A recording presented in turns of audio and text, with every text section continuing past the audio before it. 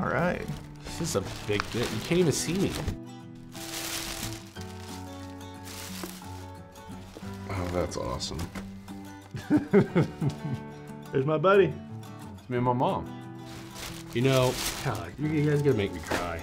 My favorite part of the moment was, I think, as you get older, you don't get to be around your family as much, and I was fortunate that her family and my family were both there. So, being able to bring everyone together for a moment is something special, and I think being able to celebrate with, my kids and my wife, it meant the world to me.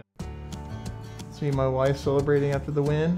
She's been there through all the tough times too, and just seeing that and being there, it was definitely a big moment for us. My family's with me.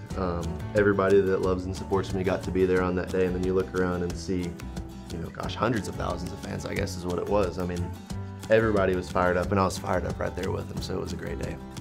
It was really, really awesome to have my parents, both my parents, my mom and my dad, my sister, my wife, my mother-in-law at the World Series, and getting to celebrate with them.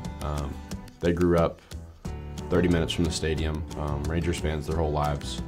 It was really, really sweet.